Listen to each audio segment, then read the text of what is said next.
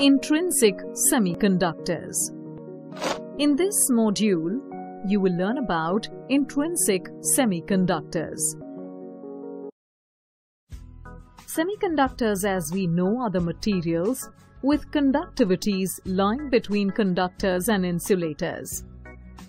Silicon or germanium, most commonly used as semiconductors, occur naturally and are the pure semiconductors. These pure semiconductors are known as intrinsic semiconductors. The atoms of intrinsic semiconductors are closely grouped together in a crystalline pattern called a crystal lattice. Let us consider the crystal lattice of silicon. This is a diamond-like structure. Each atom is surrounded by 4 nearest neighboring atoms.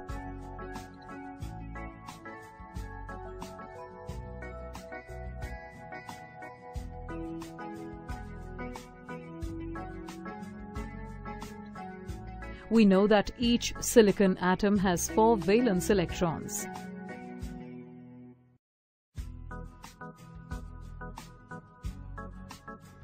In its crystalline structure, every silicon atom shares one of its 4 valence electrons with each of its 4 nearest neighboring atoms and also takes share of 1 electron from each of its neighbors. These shared electron pairs form covalent bonds.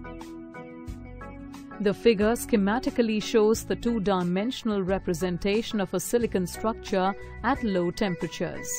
It shows an idealized picture in which all the covalent bonds are intact. As the temperature increases, more thermal energy becomes available to the valence electrons. As a result, some of the electrons may break away from the covalent bonds, thereby becoming free electrons. These free electrons contribute to conduction. Such breaking away of an electron from a covalent bond creates a vacancy in the bond as shown. If the free electron carries charge -q, it leaves a vacancy with an effective charge +q. This vacancy with the effective positive electronic charge is called a hole. An electron from the nearest covalent bond escapes and fills the hole, thereby creating a hole at a new position. The process continues, and this way the hole behaves as an apparent free particle. Thus, in intrinsic semiconductors, there are 2 types of free charge carriers: electrons with a negative charge and holes with a positive charge. The number of free electrons in E is equal to the number of holes in H. The concentration of electrons or holes is also known as intrinsic carrier concentration. When an external electric field is applied to the intrinsic semiconductor, the electrons start moving towards the positive terminal of the battery and the holes start moving in the opposite direction, that is, towards the negative terminal of the battery.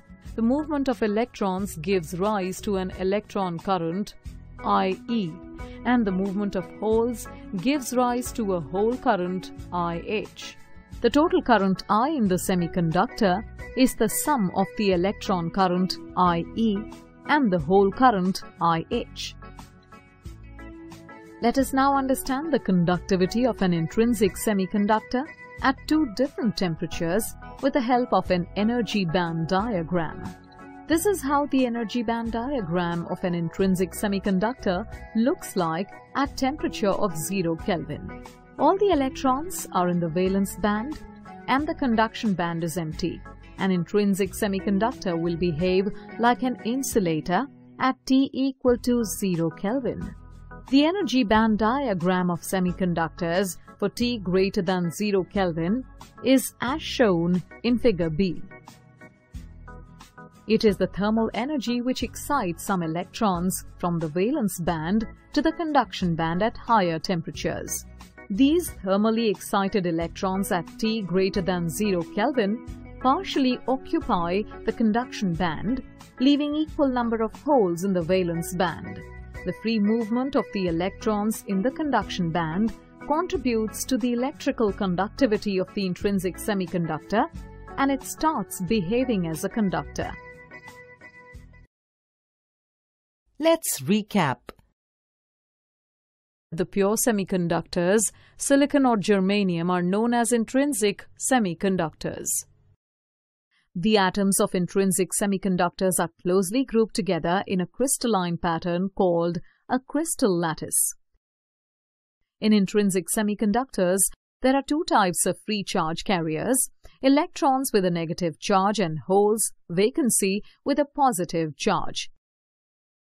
In an intrinsic semiconductor, the concentration of free electrons and holes is equal.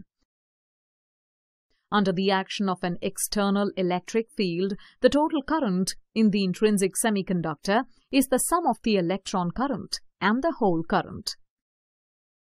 An intrinsic semiconductor behaves like an insulator at temperature of 0 Kelvin and like a conductor for temperatures greater than 0 Kelvin.